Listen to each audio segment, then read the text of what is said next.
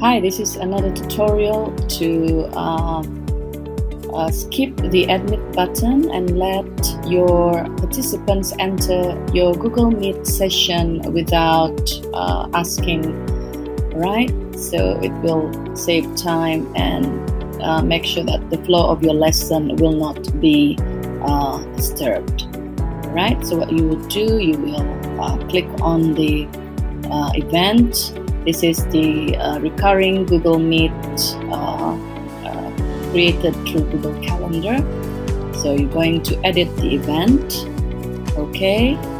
First of all, you check the setting by clicking the gear icon, and you need to turn off the quick access in order for this to happen. Okay. So and you have to invite all your participants or your students.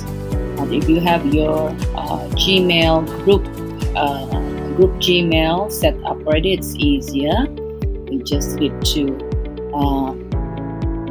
click the email or find the email there, edit it. It's already added here.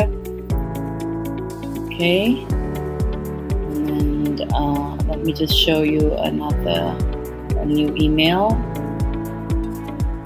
Right, I've added all my participants, invited.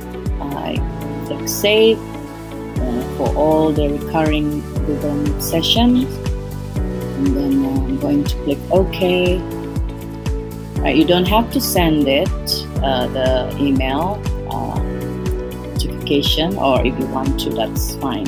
So I just click on send and just share it anyway. Okay, and that's it. You'll be able to see how it looks like. Now this is if the students want to enter, they will see join now instead of ask permission. And if this host is not in yet, or the teacher, then it will show this notification. Right, thank you.